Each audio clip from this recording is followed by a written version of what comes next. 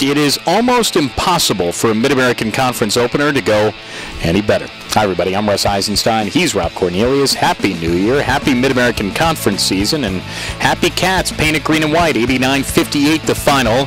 From start to finish, it was a blowaway against the Broncos of WMU. Yeah, hot start. Ohio hits their first 4 threes, hits a bunch of those in the first half. More importantly, plays great defense. Holds Western to right around 30% in the first half, just over that for the whole game, and goes on to play at both ends and win this one going away.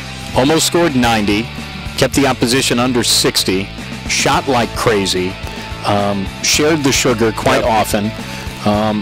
This was, in my mind, Ohio's best performance of the year. Yeah, right there. And you talk to Saul Phillips, and he and Tony Campbell said the Sam Houston game was pretty good, but face facts, you mixed it around, 4 stars in double figures, and this amazing yet odd stat line out of Gavin Block, 3 points, 8 assists, no turnovers, and it's a guy who at both ends is the glue, and as Saul says, look at the scoreboard, if he won, that means he did his job, and he had a great night as well. Tony Campbell had 16 points and 16 boards against these Broncos last year, 22 and 12 tonight, and in the zone from deep. Yeah, and did that in limited minutes too. His efficiency through the roof, hit some really deep threes, hit some corner threes. Ohio really stretched the court and was taking a lot of deep stuff early on and frankly hit most of it. Certainly did. Ohio's lead at halftime was, what, 21? And able to add on to that in the second half.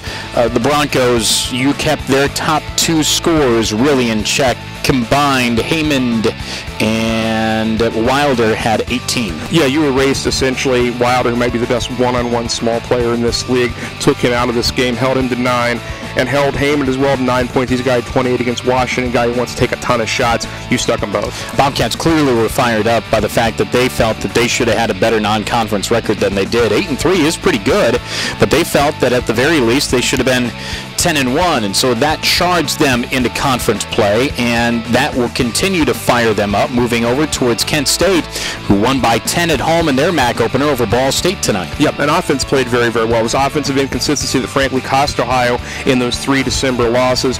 Better tonight, and the defense gets better every week. Essentially, you're sitting 50th in the country or better now, holding teams in its field goal percentage and 2-point field goal percentage. I'm interested to see how this plays out on Friday because Kent State does not shoot the ball well. No. They beat Texas, but they didn't shoot well in that effort. No one did. They bored like crazy. So how is Ohio going to perform on the glass against them?